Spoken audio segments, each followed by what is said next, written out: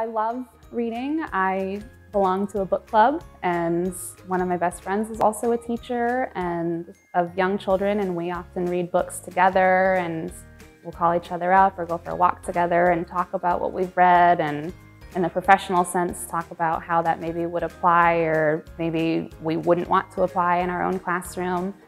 But beyond that, I'm also a big reader of fiction, and I love books. I love them. I read all the time, and I think that is something that I bring into the classroom as well with students. Is we're always reading books, and I hope that I can facilitate a love for books and storytelling.